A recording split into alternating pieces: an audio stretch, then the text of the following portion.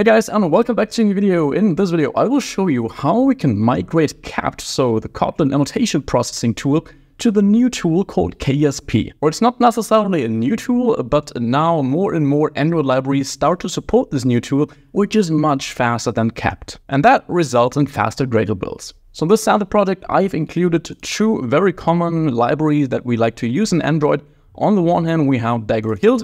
On the other hand, we have Room. So dependency injection and local databases, that is something we need in a lot of projects in Android. And what you're probably used to is using these dependencies with the keyword Kapt. So that stands for Kotlin Annotation Processing Tool. And those are basically Java annotation processes that work with Kotlin code. So maybe you still remember from Java projects that we used annotation processor instead of Kapt. Kapt is pretty much the equivalent just for Kotlin code base. And this tool is just very slow when it processes these annotations. So both Dagger-Hilt and Room are very annotation heavy libraries which use annotations to generate code behind the scenes. And that is obviously something that takes some time during our build, especially for big projects. So what if we could actually reduce that amount of time that is needed to generate these classes by using a faster tool? And that faster tool is called KSP, which stands for Kotlin Symbol Processing. And in contrast to Kapt, this is a Kotlin first approach, so it works directly with the Kotlin code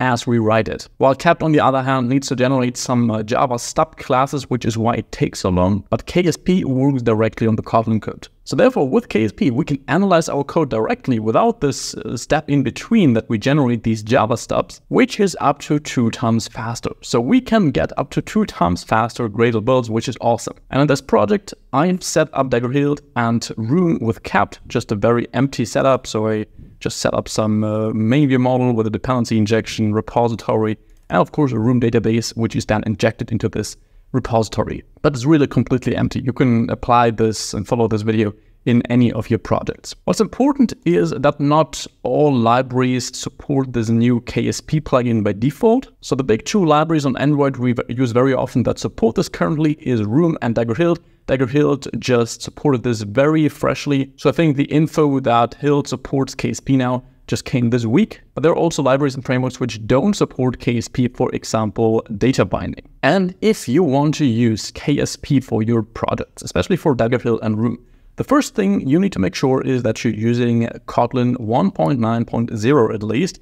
You can do this in your build.gradle project file. Let's open that and change this Kotlin version to 1.9.0. That is at least a requirement to be able to use Dagger-Hilt with KSP. Also, what you need to make sure is that you're using at least 2.48 as the version for your Dagger-Hilt plugin, but also for these Dagger-Hilt versions. So in your build.gradle app file, you want to make sure that you have the Hilt Android 2.48 dependency and the Hilt compiler 2.48 dependency as well. Then in order to add in the KSP Gradle plugin, we want to go to our project file again. And here under the plugins block, we want to paste this line. So there's com Google DevTools KSP, and you need to now find the right version for your project. If you're using Kotlin 1.9.0, this is the right version, but this differs depending on the Kotlin version you're using.